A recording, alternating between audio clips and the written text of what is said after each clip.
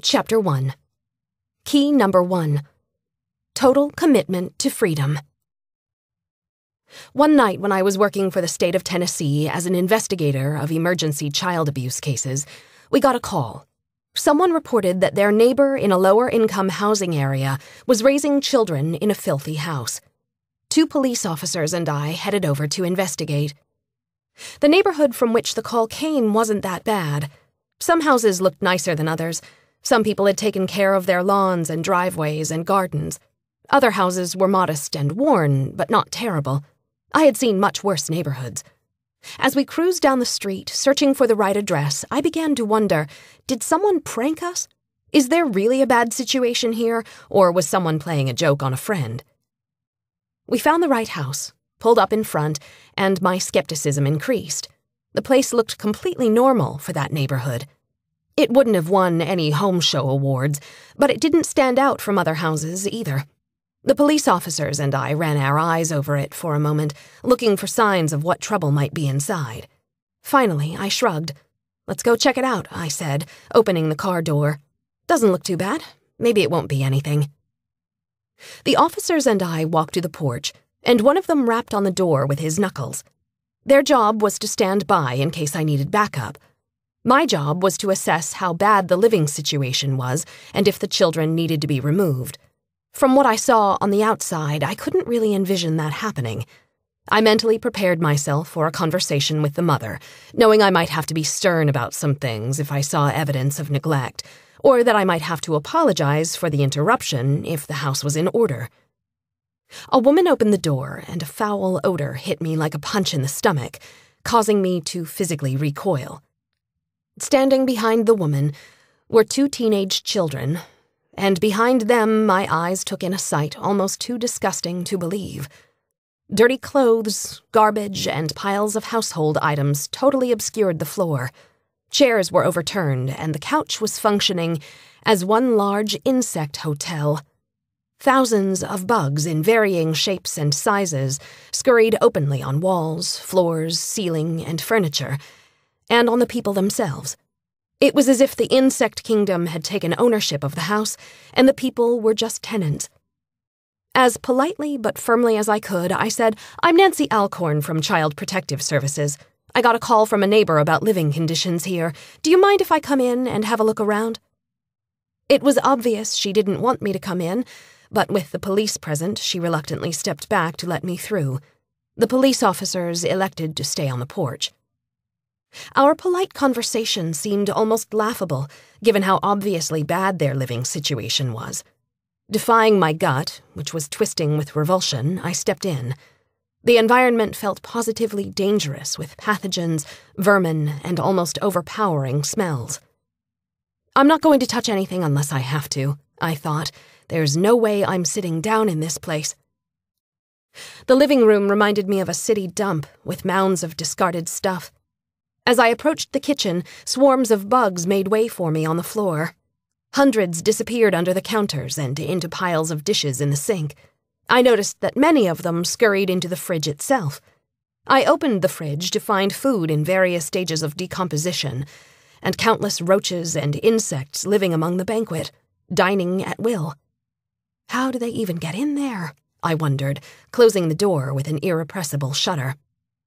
I stepped back carefully into the living room and made my way into the hallway. A new and more repulsive smell assaulted my nasal passages. It was so bad, so acrid, that I had to will myself to move closer to the source. I followed it into a bedroom, where the stench became so thick that it engulfed my other senses. There I saw a bed with a bedspread heaped on it. On the bedspread was blood and what looked like a rotting pile of yuck. The mystery substance was old enough to have dried up, but was still unbelievably nasty and emanated foulness. I pointed to the bedspread. "What is that?" I asked the mother, who had followed me. "That's where our dog had puppies," she said. "How long ago were the puppies born?" "A few weeks ago." I looked around. There were no dogs. It seemed that even the animals possessed enough sense to get out of this diseased, disgusting situation. In third-world countries, I had visited people in mud huts whose dwellings were organized and tidy, not overrun with vermin.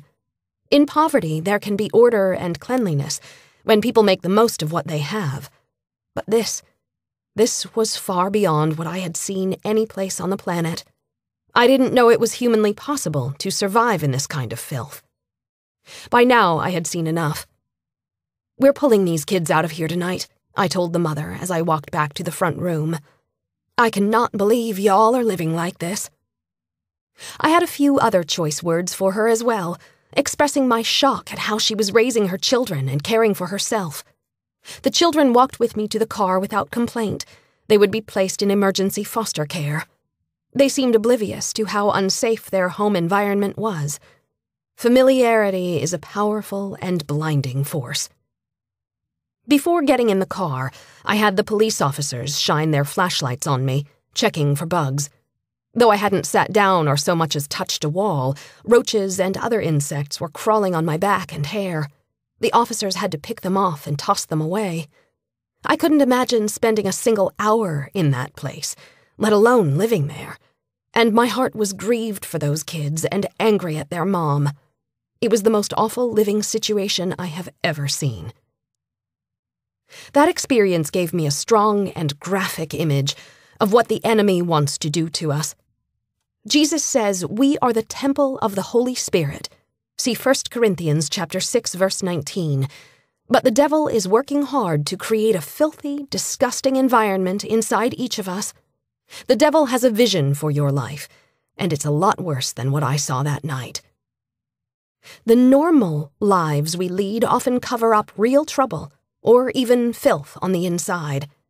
In Jesus' day, the religious leaders were the best-looking people of all.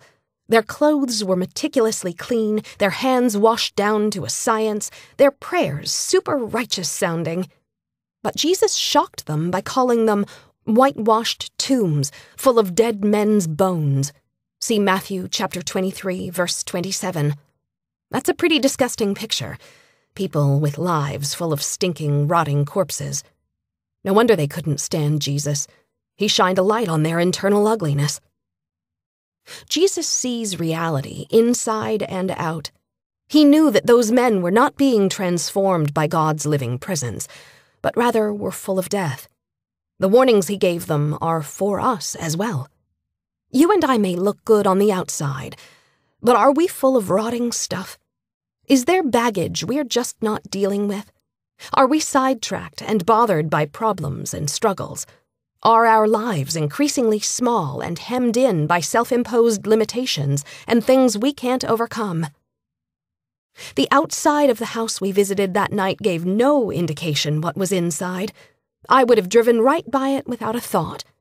Yet inside was chaos and death. In the same way, if we look and act like Christians, that doesn't bother the enemy one bit. We can go to church and Bible studies and small groups for the next 50 years, but if our lives are chaotic and desperate and weak on the inside, he has reached his goal. What baggage are you carrying around that you haven't dealt with? Perhaps you've been avoiding it for years, but it's there, and it's not going away on its own. Jesus sounded harsh, but he was not condemning those religious leaders. He was offering them freedom. He does the same with us. Only when we see the reality of who we are will we appreciate the gift of God. Indeed, the Bible says many of those leaders turned and believed. See John chapter 12, verse 42, and so can we. The problem is that many people who try to be followers of Jesus only make a part-time commitment. Imagine being a part-time wife or husband, a part-time parent, a part-time worker who only comes in when it fits your schedule. None of those scenarios would work. In the same way, coming to Christ was designed by God to be a total commitment. It really doesn't work any other way. God made no plans for part-time Christians. There is no path for those who walk with Jesus some of the time and jump over to their own path whenever they feel like it. Those who try to have a part-time relationship with God fall into several deadly traps. Let's take a look at them. Trap number 1. I don't have to go all in. The first trap is to treat salvation like a relationship of convenience. Lots of people see God as a buffet restaurant where you take things you like, rescue from hell, no more guilt, better friends, and leave the rest for the busboy to clean up. The Bible makes it very clear that we must go all the way with God.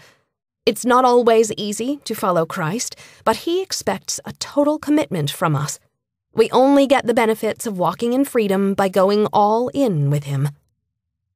If you have not committed your life to Christ, now is the time to do so. The rest of this book will not work for you if you do not take this step. Consider carefully and deeply the total commitment it requires. Jesus said no general goes to war without considering first if he can win the war, and no person starts to build a tower unless he is sure he can finish it. See Luke chapter 14, verses 28 through 33. He was calling people to consider the magnitude of the commitment they were making. Then he invited them to, as Matthew chapter 4, verse 19 says, "Follow me."